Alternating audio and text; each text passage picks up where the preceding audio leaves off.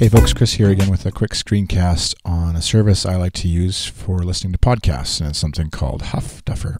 And basically what it allows you to do is subscribe to a podcast, or rather, sorry, not subscribe, but just tag or mark a podcast that you'd like to listen to later, and without having to actually subscribe to the whole show. So what often happens, or what can happen, is you would find an episode of a podcast or just an audio file somewhere on the web that you might like, and maybe you don't want to actually listen to it right that moment, and you don't necessarily want to subscribe to the whole podcast and add it to iTunes or Instacast on your iPhone or whatever you happen to listen to podcasts in. And you might bookmark it and try and remember it for later, or download it to your desktop and do it that way. Huffduffer allows you to basically create your own sort of podcast of individual episodes that you like. So if you visit huffduffer.com to sign up, you can hit the sign up page and basically just fill out their nice little form here with your username and your password and whatever your email is. And if you want to give them more details about yourself, great. If not, no big deal. So obviously I already have an account here, so just quickly log into that.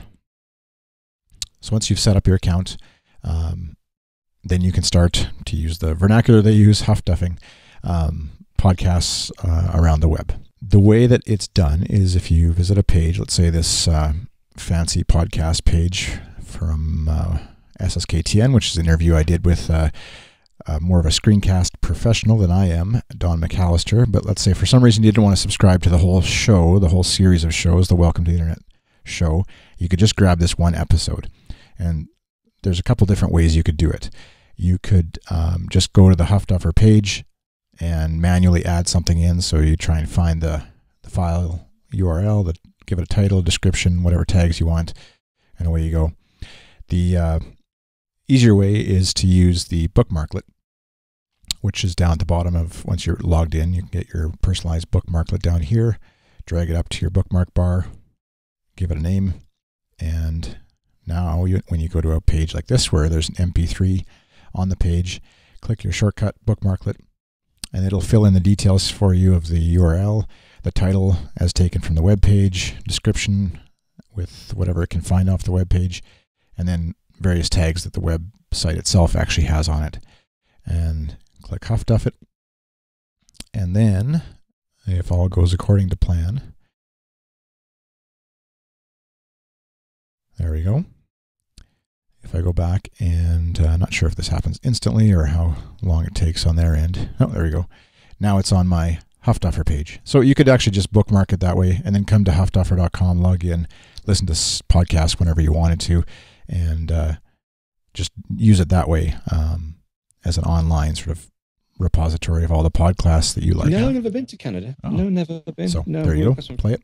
But the other thing that's really nice is you can actually subscribe to your podcast feed of podcasts you've added to your Huffduffer page. And so you can use the link here to subscribe to it in iTunes, or grab the RSS feed and throw it into, say, something like Instacast or another podcast listening service. And so then what you get out of that is a list right in your player, your podcast player, of random things you find around the internet. So say, like, for example, that interview with Don McAllister, or maybe this interview I grabbed with Marilyn Mann talking about Star Wars, and this American Life random episode about their retraction of the Mike Daisy story about Apple and Foxconn, Weird Al's interview on W2F, etc. So I won't necessarily subscribe to all these podcasts individually, but by adding them and using Huffduffer to sort of track them and store them for when I want to listen to them,